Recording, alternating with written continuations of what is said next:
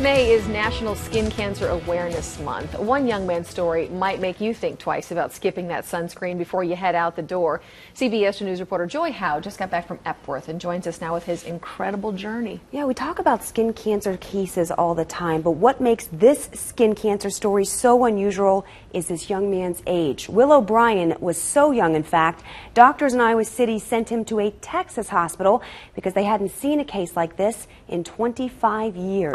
This is him in the hospital getting his treatments. Will O'Brien has a scrapbook. He's one of my best friends, and we had a lot of great times together. It's filled with memories from a journey that started 5 years ago. Mom sat our whole family down in the living room. Mom Melissa says it's a miracle that one day her young son overheard a conversation his dad was having about getting a mole checked out. I know that my mole has changed too, so I thought I'd say something. I asked for the pathology report, and you could read it there that said, treat for aggressive melanoma with close clinical follow-up. I'll always remember those words. Skin cancer at 9 years old.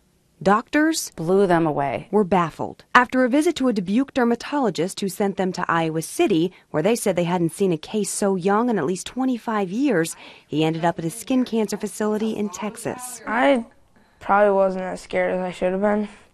All I said was, now is Patrick going to be nicer to me, my brother?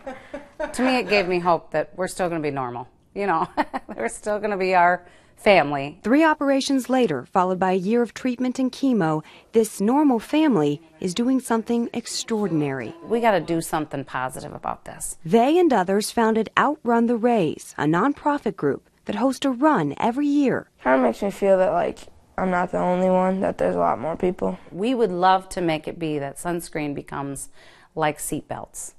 You wear your seatbelt and you wear sunscreen. This young man has proved where there's a will, no matter what age, there's a way. Putting on sunscreen's a lot easier than going through what happens if you don't.